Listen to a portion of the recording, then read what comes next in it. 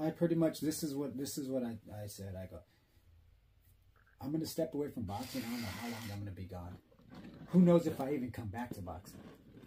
I might not even come back. So I'm not going to hang on to anything. I'm just going to let whoever, because I know how hard it was to get to that position, to fight for a world championship, and to not give somebody else the opportunity to fight for that title. It's tough. Yeah. So I was like, you know what, just vacate the title, let them fight for it, and if I come back, I come back. If not, so be it. God has plans. He's the master planner. So when that happened, she went under the, she did the bone marrow transplant. Thank God everything was successful. You know, I was there 100% for her emotionally, and when she got out, all her recovery and stuff, I was there taking care of business with the kids, her family, everybody was, you know, a lot of families stepped up to help out also too. And when that, at a certain period of time, she comes to me and tells me, hey, when are you going to start fighting again? When she told me that, my dogs went up like a pit bull, just like, what? You got the shirt on, win, Rocky, we're in, you know, that was your moment. I mean, I'm like, okay. So then I call my manager, I'm like, hey, I'm ready to start getting back in the gym, start training, let's go. You know, however we're going to get back to the world championship, let's do it.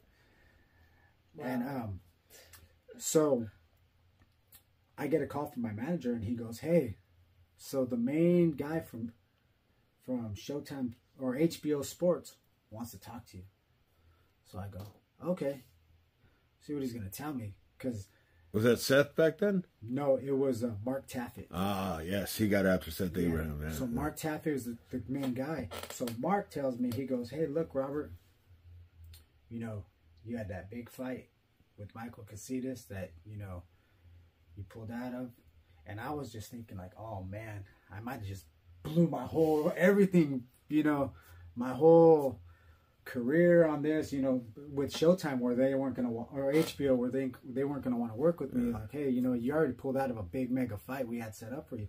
So I'm just listening. I'm like, man, hopefully, you know, tells me something good. And he goes, look, Robert, I read your story on Yahoo, and everything you described and everything you said in that story about what your wife went through, what you went through, and all the support you had to give her, he's all, it hit me hard. He's all, I sat in my office for like 2 hours and I was in tears.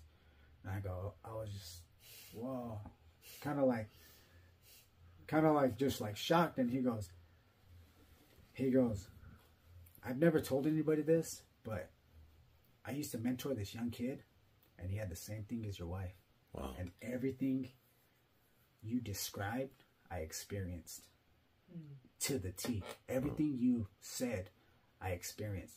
He's all, and the young kid wouldn't let nobody come in to see him because he didn't want them to see sores in his mouth or anything like that, or the way he was looking, no hair, really sick. He's all, he would just let me in, and I would clean his sores, and I would help him out, help him do everything. He's on, when I read that, he's like, it hit me hard. Hit me hard. He's all, so, you know, I really commend you for what you did, because I've experienced that myself, and I know what you went through. And it's tough to walk away from a world championship and all this stuff, and your whole career to walk away. He's like, that's what a real man does. I mean, maybe he felt great. You know, when he told me that, and then he goes, next fight's going to be, you're going to fight Michael Casitas again, and you're going to fight for the WBO and the WBA championship. Wow. I was like, oh my gosh. I was like, let's go. I mean, I went out there, and that's when I fought that Casitas fight, man. I went out to Vegas, trained, and I was ready. And it was that mental focus, like I told you. You know, because what I've gone through, it's kind of like how you were talking about, you know, your experiences, how you've gone through it. You're like, it was a good thing, but made you better. It was a bad thing, stronger, but you know, made me stronger, made me better. It kind of sculpted you who you are, and that's kind of what that did for me, being there, building standing by my wife. It really sculpted me for like that, just that mental toughness, that mental focus. Where when she was going through all this stuff, I had to keep everything together. I had to make sure my kids were okay, make sure they knew their dad was there, make sure that my wife knows I'm there for her. make sure that I'm there taking care of her, making her feel great. Everything that just came along with it, it really, really sculpted me, that mental toughness and just that drive. Yeah. That's one of the things that like I really took away from that. And that's why anytime I train or anytime I get out there and do something, it's like full throttle all the way through. And I tell people this all the time. I go, hey, you know what? To be doing what I love to do since I was a little kid, it's an honor and a privilege. When I get in there and fight, I do it because I love it.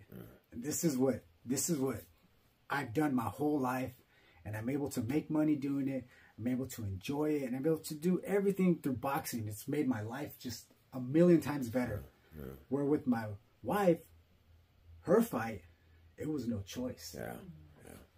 It was like, you're fighting for your life. So when people go, oh, real boxing. Deal. So when people go, boxing's tough, and, you know, how do you do it? I go, man. I watched my wife. I've seen my wife fight for her life. You know, I seen what she's gone through. I fight because I love to fight. And I have the honor to fight. So I'm going to do it to the best ability I can. And that's what a lot of people don't really understand is when I get in that ring, people go, why? Like, this last press conference I had, they're like, why? 4 years old. I'm like, I love this. I train hard. I prepare the way I'm supposed to prepare. I get in that ring. I don't just get in there because I want to get in there and I need this, or I want to do this. I get in there because I know I can get in there. I know how great of shape I'm in. I know how much I can take. I know what punches I could take. And I know what punches not to take.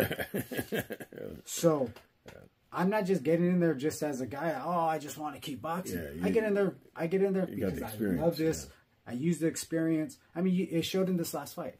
You know? Oh, I was, man. You know, I was so happy to see you box, man. You know me. Sure, jab. I know for sure. I know for sure that fight, I know a million times, I know 1,000,000% you appreciated that fight. Oh, because you were even throwing quick little poppers. Every time we talk, every time I see you, you're always, hey, how's that jab coming along? And you know, it's, but like I said, you know, just bringing it back to the experiences, you know, it's, man, it's been a ride. It's incredible.